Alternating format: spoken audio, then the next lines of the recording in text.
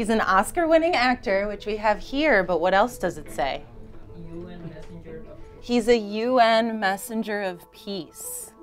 Does anyone know what the UN is? My name is Caitlin Peterson, and I've worked for Literacy Services for almost 6 years. We had seen that in our standard HSED program, the pace just moved a little bit too fast, and a lot of our English learners would drop out before completing the program. This provides our English learners with a way to get their diplomas faster than they normally would. The requirements to get in are different, the level of support with the language and comprehension is different, the pace is different, but we do all the same things. How many of you have experience reading graphs and data, like maybe in your native language?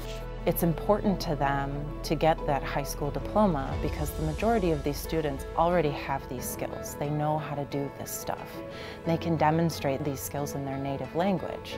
The only issue is the English, like the language barrier, right? So we provide an opportunity for the students to get this diploma and continue on achieving their goals. It's important to me because I can't think of any other better way to spend my time than and to use my skills than to help somebody else achieve their goals. Helping students work towards a very specific, achievable goal that is also tangible is just extremely rewarding.